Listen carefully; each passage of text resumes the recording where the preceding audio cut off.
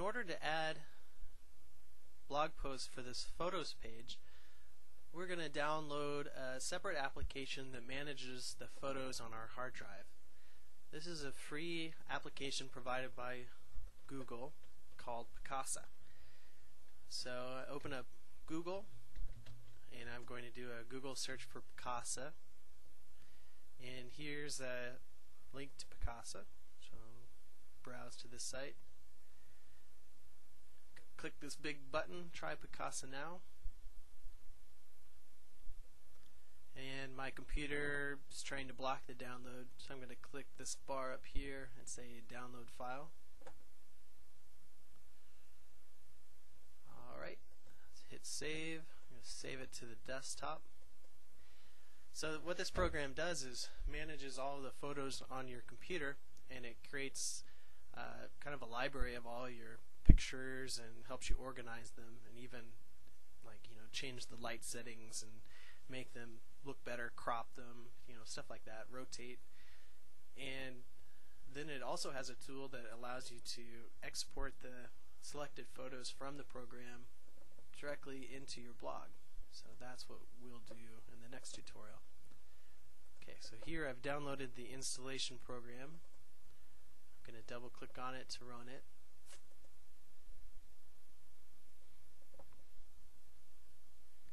Okay, it's starting up now. You can hit agree, install it in the default location.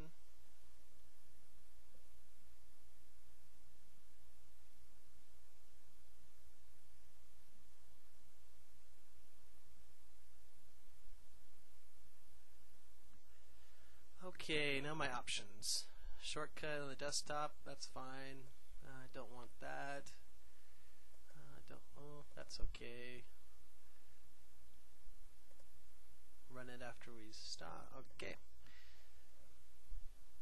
So now it should open up. I think the first time you open it, if I remember right, yeah, it wants to completely scan your computer for pictures. I'm going to select only scan my documents, my pictures in the desktop. So now it's got this little scanner running right here, finding all of my pictures.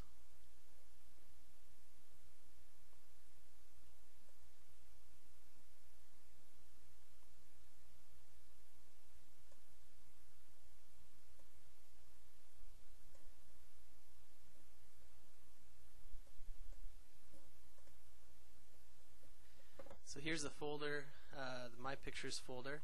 And you can probably recognize some of these pictures in here. So here, by checking on these different folders, I get the different pictures. So here's a web files one. Go back up to My Pictures. And now I'm going to double click on one of these pictures, and it brings it up into an editor. And from here I can crop the picture,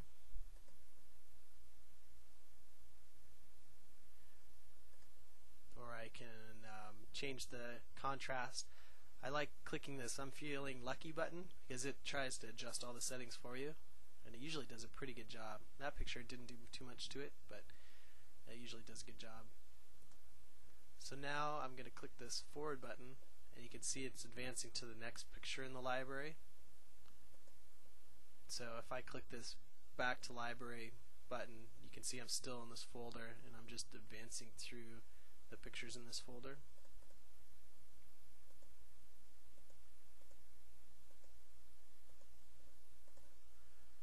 Okay, and it's still scanning. So once it gets done scanning, it will have all of my pictures in it, and any time that I hook up my digital camera to the computer, Picasa, as long as it's running, recognizes that the camera's there, and it automatically downloads your pictures to your hard drive for you and indexes them. If Picasa's turned off and you connect your digital camera and download your pictures to your hard drive, the next time you open Picasa, it will scan your hard drive and find the new pictures.